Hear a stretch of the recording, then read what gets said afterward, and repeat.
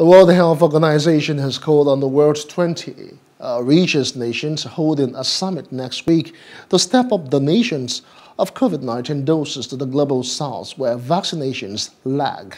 Director General Tedros Ghebreyesus told a news conference that the countries must fulfill their dose-sharing commitments immediately.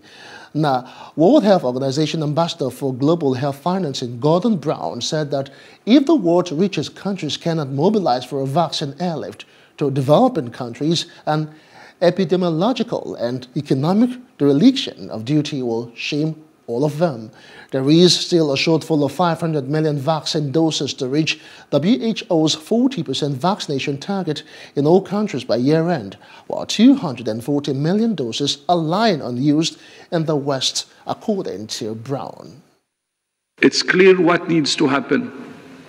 The countries that have already reached the 40% target, which includes all the G20 countries, must give their spot in the vaccine delivery queue to COVAX and Abbott. The G20 countries must fulfill their dose-sharing commitments immediately.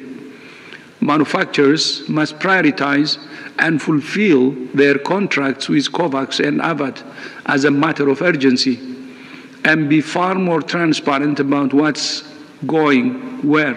If at the G20 summit in Italy, the world's richest countries cannot mobilize an extraordinary and expedited airlift of doses to the unvaccinated and unprotected of the world, and do so starting immediately, an epidemiological, economic, and ethical dereliction of duty will shame us all. I think what we're seeing is, in essence, communities going back to what people consider as normal. Restrictions have been progressively lifted in many countries in stages over the last number of months.